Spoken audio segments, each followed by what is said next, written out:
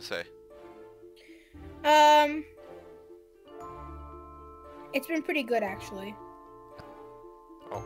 I'm so sorry about your grandfather passing away. It really hit all of us hard. Okay. Thank you for your condolences. I need to go. No. Okay. Do you have college plans? For college, I don't need that. Yes, I do. Do I? I mostly live in the present, so it's not much of a concern for me. There's a possibility. Do you have? Wait. Do you have? There's a possibility. There's a possibility. What? There's a possibility? There's a possibility. I felt like questions came up one after another. It was tough to answer some of them because they weren't about me. They were about the company. What do you think will happen with the company now that your grandfather has passed? It's kind of hard to say. I'm not an executive or anything.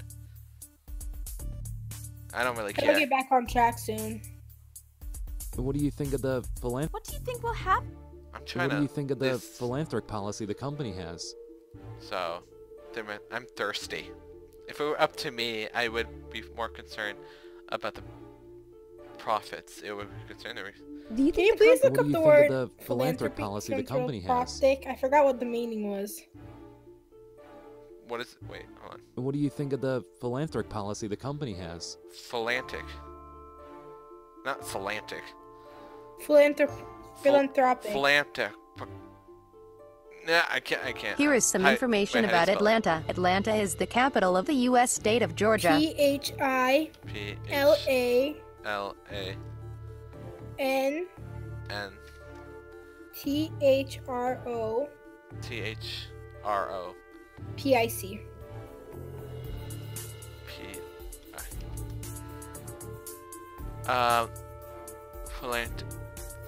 Seeking to promote the welfare of others, especially by donating money to the good causes and generous and beneficial.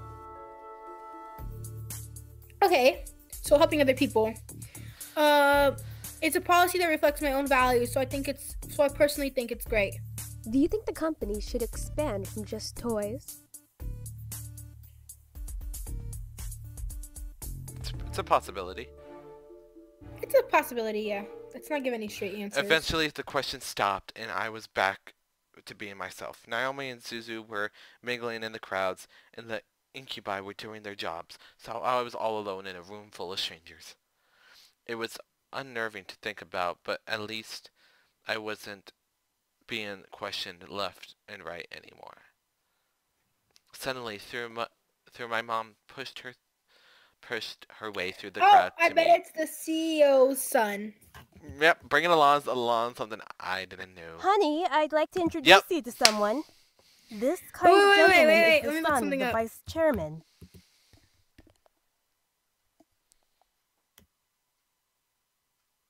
So. Okay. Sorry, I had to look something up. Okay. What are we looking up? Okay, we be polite, but okay, sorry, I had to look. No, it's nothing related. Okay. Okay, so sorry, guys, my fault. Okay. We're gonna see who this man is. I want to see how hot he is. No, he looks like Sam. Damn. With my mother stood a man who looked only a couple years older than me. He smiled and held out his hand to me, I silently asking for my hand. Hi, I'm Andrew Lewis. It's a pleasure to meet you, Miss Anderson. Nope. We're James all the way. Fuck this. We're gonna be nice and place his hand in his. I would have said. Okay, yeah, sure. As I placed my hand in his, he raised it to his lips and kissed my knuckles. I felt my face burn slightly at the gesture, and she smiled at me before releasing my hand. No, we don't like this fucktard! Why am I blushing? We don't like this fucktard. I'm honored to be invited here. Why are we blushing for? We're not blushing, it's flushed. We're not blushing at all. My mother smiled at both of us, which made me slightly concerned. Why was she excited to introduce me to Andrew? So, you organized this party very well, Miss Anderson. Thank you, but it was my servants that did that. I guess we have to say thank you. Yeah, thank you. We're trying to be polite. You're welcome. Praise is very much deserved. But well, at least he's nice. He's proper. Yes, but we don't like this. We don't like him. Andrew then chuckled nervously, bringing a soft fist bringing a soft fist to his lips to cover his laugh properly before smiling at me. I'm sorry if I seem a little forward. I've just been excited to meet Harold Anderson's granddaughter. Nope. No! No. No! Huh? Why? He used to talk about you all the time in the office on how you helped him refine his toys. I only attended meetings and heard all of the stories.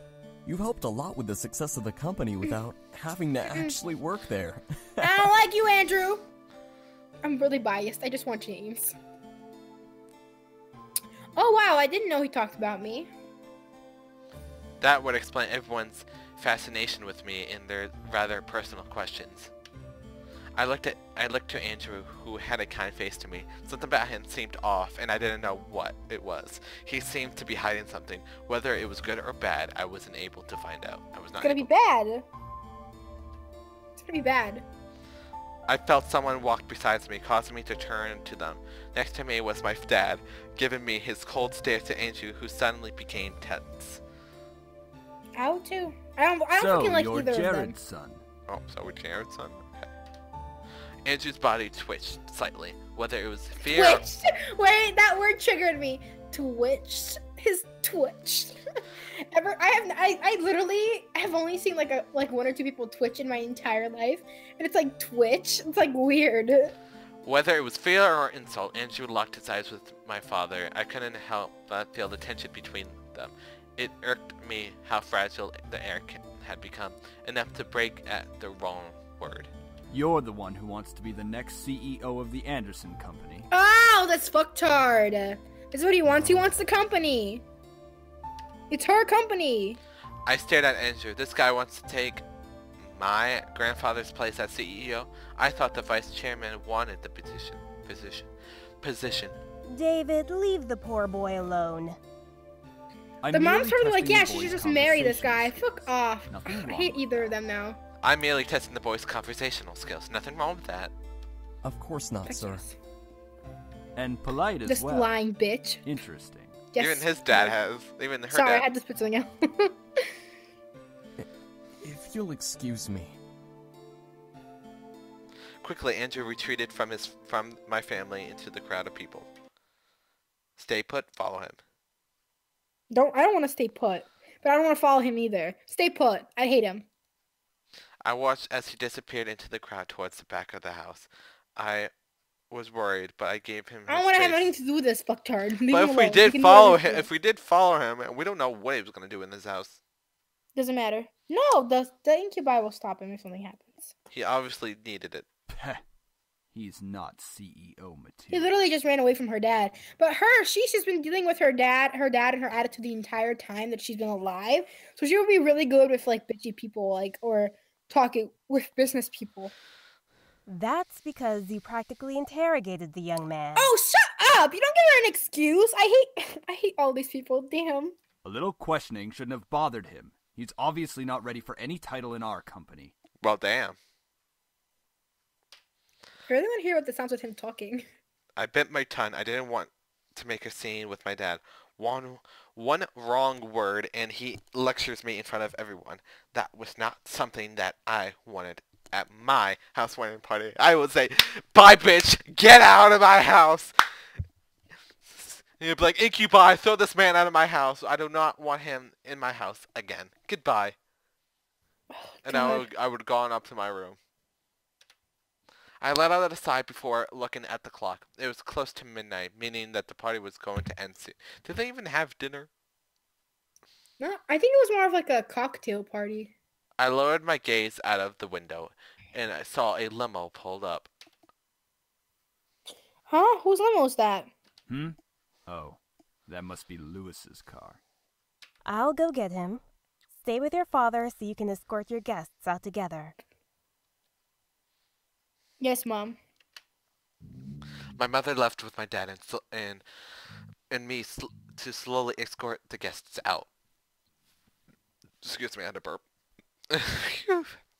My dad held his simple smile as he thanked each person for coming. I did the same. Andrew quickly passed the doors before I could speak. Eventually, only Zuzu, Naomi, my parents, and the incubi were left. My dad suddenly walked over and placed a hand on my shoulders with a smile. I stared up at him with a wave of confusion washing over my face. What? You did good tonight. I'm proud. I can't. This bitch is only proud when it benefits him. Thank you, Dad. Keep it up, and you'll be a good CEO.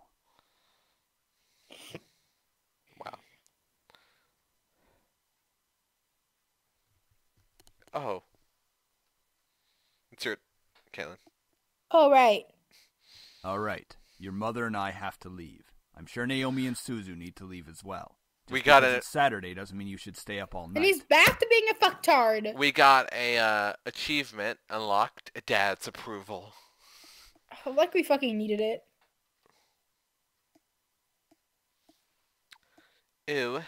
Ooh, right. Thanks for having us. It was Never a do that great again. party.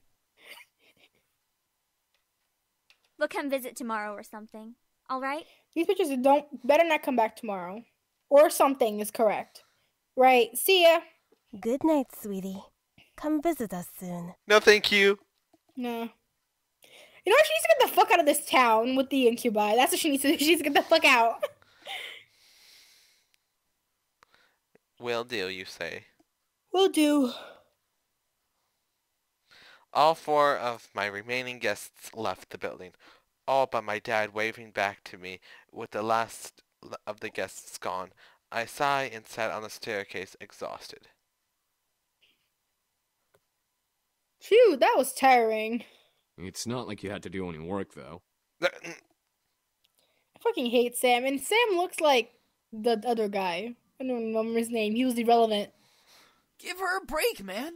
She was getting interrogated left and right. Yes, Matthew. Be the little brother she wants. She handled herself the best she could. I love Damien. I love this on the left. As expected, I love princess. Eric. I like Eric the most, though. Eric is the second to James. Mm-hmm. Sam is last because Sam is fucked up. Since Matthew's you're exhausted, third. why not head to bed? Third is tied between Damien and Matthew, and then Sam's last. James saying, since you're exhausted, why not head up to bed so we can clean up? Aww. Shut the fuck up, Sam. Hush, Sam. No one wants to hear from you and your mouth, or any part of you, in fact. Are you guys sure? Positive. It shouldn't take long. Ho ho ho! It didn't take long to find you little shits after all. Oh fuck, who's this? Question mark, question mark, question mark? Wait. Ho ho ho! Okay. I felt a hot shudder ran down my spine. The voice from my dreams echoed through the air into my ears. I looked around in panic alongside one of the incubi. James placed a hand on my shoulder, trying to remain calm. Don't worry. No one will hurt you. What about you? Are you sure? Are you really sure? Oh god. Damn. All of us shot our heads next to the doors, finally pinning down the direction of the voice. The doors quickly swung open, revealing a sight I would have never expected to see. Skin red as blood, eyes black and golden pierced into mine. Rugged up clothes with a pistol in his hand, I saw a monster. Damn. I covered my mouth not to scream at the sight. Dry blood covered the bandana around his neck and smirked at me and the boys around me. Besides, the red-skinned man was similar to looking in the matching thug-like clothes. Oh, what's the matter, boys? You really didn't think I wouldn't find you, did you? I hoped you would, you piece of... Oh. All of a sudden, the man raised his gun at Sam's face and instantly pulled the trigger. I mean, I didn't like him, but I don't think he deserved to be killed. Pop goes the weasel. We all gasped in shock. instinctively expecting to see a bullet run through Sam's face, but... Oh, pause. Mãe! What the fuck? Pegar a menina? Pegar a menina? Bom, tchau, beijo, te amo. Ciao. Sorry, my mom was leaving. I had to say bye. Okay. So nothing happened to him. It's just something shock, expecting a bullet through Sam's face, but... What the fuck? My reaction. What? It was her. She probably has a power, so like around like love of humans or something like. Maybe it was just him because he's supernatural. Or lucky, I don't know, something like that. What should have been a headshot ended with a loud but empty blank shot. The pistols echoed its empty shots as the man grew more and more pissed, pulling the trigger over and over again in what is this word? Aggravation? Aggravation. Aggravation, that's what it is. Luckily for my ears, it became quieter after its first shot. Why the fuck won't you work? This place is protected. What did you say, Shrimp? This place has a seal, protecting it from hellborn magic. Oh my god, this just got hella confusing. What the fuck is that supposed to mean? Well, he's gonna clarify with us. Ah! The man growled and threw his gun at Sam, who was able to dodge it in time. The pistol bounced off the ground a couple times before sliding further away, hitting the wall in the final stop. As it stopped moving, the gun faded into a black flame that disappeared into the air. Well, damn. The previous owner had this place protected by magic, Malix. Her grandfather? She knows. Her grandmother knew something. Malix was his name. His existence restored in my memory from the dream I had. However, I looked to Matthew in the same confusion as Malix did. This place is protected by magic? It would seem that your grandfather had some sort of protective barrier around this house. From the looks of it, it only disables hellborn magic. Malix's face grew to that of extreme anger, his fists tightening as if he was crushing a stress ball. What's stopping me from dragging your asses out and shooting you then? Out of pure instinct, I stepped forward and placed myself between Malix and the boys. With no power, Malix wasn't going to fight. I took that chance to stand up to him instead of being powerless like I was in the dream. Oh, go me! Wait, can we stop here for today? Oof. We'll do more next time. Sure. We could do this as a cliffhanger. Cliffhanger, yeah. I'm tired. I think I want to take a nap. So apparently we're gonna stop it here, guys. Because I'm tired. We're tired. It's just like it's Kaitlyn's fault. Yes. Yes. And I hope you enjoyed that gameplay. Thank you, Kaitlyn, for after a year, a long year. Yep. And I hope you like, comment, and subscribe to see more. Hopefully next year. We'll do it tomorrow. Hopefully. Yeah, tomorrow, hopefully. And I will see you all next time. Bye. Bye-bye.